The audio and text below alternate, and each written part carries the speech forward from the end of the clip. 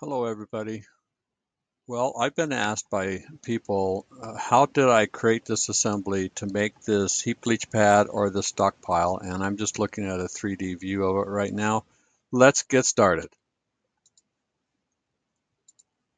So here is the corridor assembly that I built. And, I keep it simple because I'm about as sharp as a box of BBs on a lot of this stuff.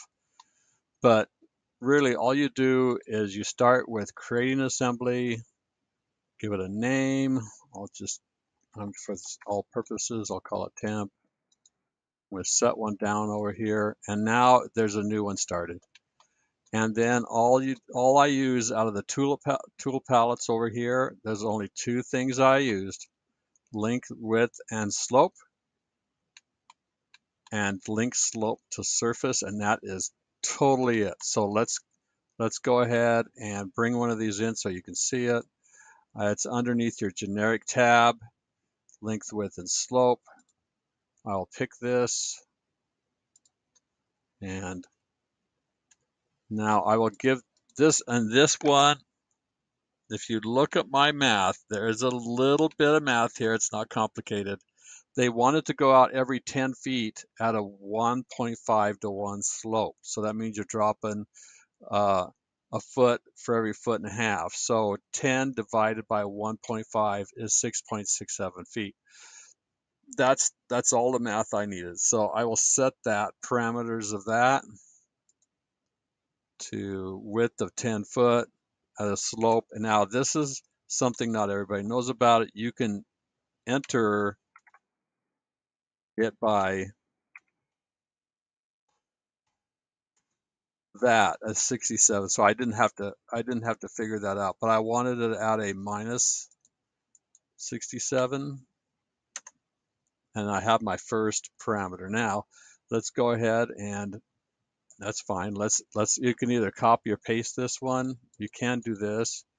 Copy to. I'm going to copy it to the same part here. And now this will be my bench. So let's set the parameters of this. I'm going to go out 10 foot.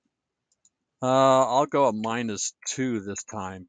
And now that sets that. So that's exactly how I built this. Now, down here at the bottom, I kind of knew from the height that I could only get 3 benches here, 3 flat spots, but I knew that it was going to tie to existing now, or to my proposed slope. I used the length, width, link slope to surface, and it's found in the same exact place underneath your generic tab, link slope to surface. I'm going to pick this, and now this one, the parameters of this one, I'm going to go at a 1.5 to 1.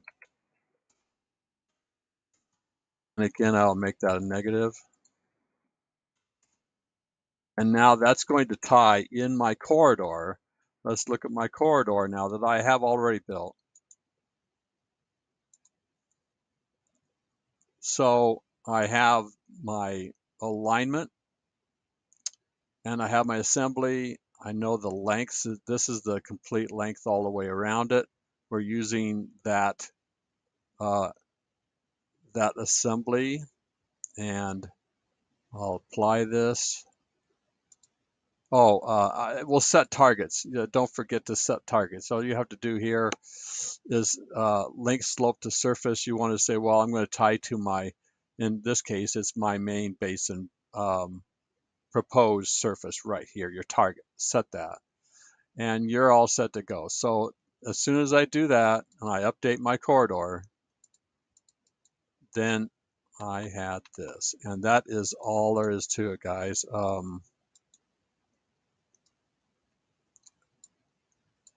That is a very simple assembly. It's easy to use. There's only a couple elements, and you can experiment and try other ones. But for this exercise, it's that simple. Enjoy, and talk to you next time.